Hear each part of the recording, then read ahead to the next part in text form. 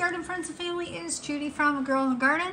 I am coming to you with an update from my 72 count pepper experiment. If you remember, these are all the peppers that I have. Now, granted, some of them have multi-cells like these. Up here had multi because they were brand new.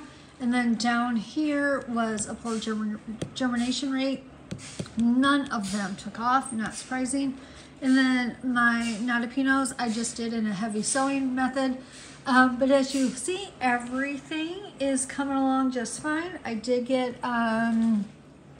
these two seeds right here, or two cells, did not come up, but everything else is doing really great. And just moving along wonderfully. So we will be doing another update here shortly. I hope everybody has a great day and happy planting.